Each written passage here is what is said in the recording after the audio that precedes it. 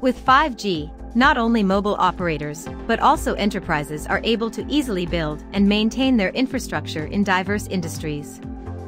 And transportation industry is another sector that could benefit greatly from 5G networks.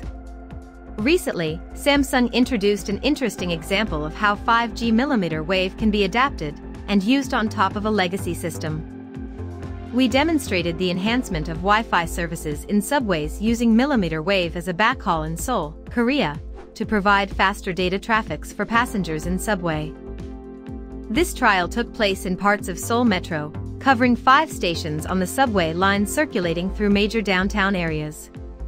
The enhanced Wi-Fi service was powered by Samsung's 5G mmWave compact macro, installed along the railways, and utilizing 800 MHz in the 28 GHz spectrum band.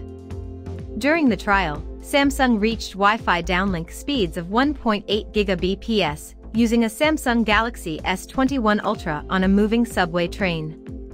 This speed is approximately 25 times faster than the current average speed of 71 Mbps on Seoul's subway lines.